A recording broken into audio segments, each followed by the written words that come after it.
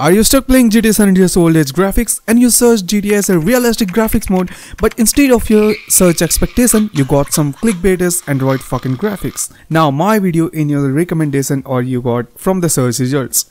Well my friends, you're watching a right video and I'm not going to waste your time just like others.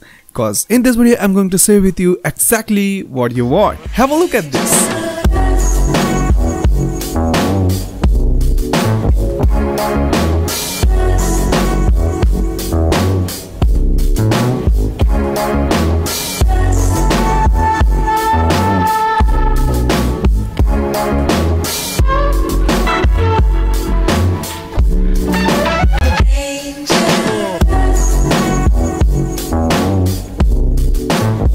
Well, features number 1, you aren't clickbaited just like other. Features number 2, this mode doesn't make your player looks like dipped in oil. Features number 3, no wet roads. Features number 4, lots of color. Features number 5, everything what you want. Features number 6, it's an graphics mod, not mod pack. So are you interested?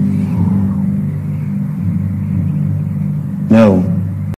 Yeah, boy. Well, okay, I understand, you know.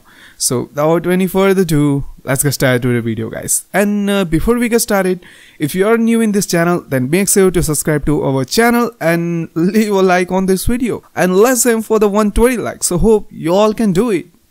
So my friend, without wasting any more time, let's get straight to the video, guys. Okay, so as you can see, we are in our desktop screen and first thing you need to do is download these two files from the given link in the description. So installation is very easy to download, you know. Now extract your optional file into your desktop or any specific folder you want to extract. Now once your optional file has been extracted, open your optional 2.0 folder and then search for the sleeve ASI loader plus mod loader, you know. Now if you know already this step, then please make sure to skip this step. Now open your graphics fix and then just drag and drop stream memory fix 2.2 test1.asi into your game directory. Now go back and open your widescreen fix. Now open your script folder and then just drag and drop these two files except your mod.updater.asi. Just hit on replace if it asks. Now go back and then simply from here what you need to do is open your RGL files. Now it's on trainer, press F2 from your keyboard in order to access. Now open sleeve from your game directory and then just drag and drop all these files into your game directory. You know, now go back from your game directory as well as from your optional 2.0 folder and then search for your env.exe and then just drag and drop env.exe into your game directory. Now minimize or close both of this window and then extract your grass mod. Now it's a completely optional mode, that's why I told download these two files, you know. Now if you want grass, then you can actually use this. Now in order to install mod loader from your game directory and then just drag and drop super realistic grass into your game directory, that's all. You know, now extract a main mod into your desktop or any specific folder you want to extract. Now once a mod has been extracted, now open it and it contains 3 files. First one is light, main and ultra. According to your PC, choose. I know my PC is medium end, but still I'm crossing my limit.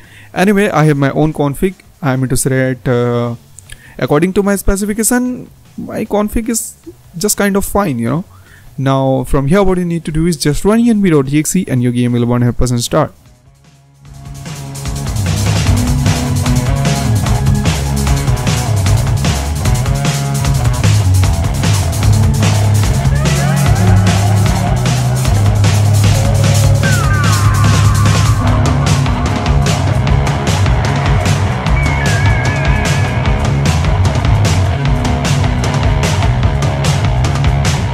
So my friend, as you can see, we are in our game and our game looks too awesome, isn't it? Now press 2 from your keyboard, then you can actually access your RGL trainer. Now change your time or do anything whatever you want to do.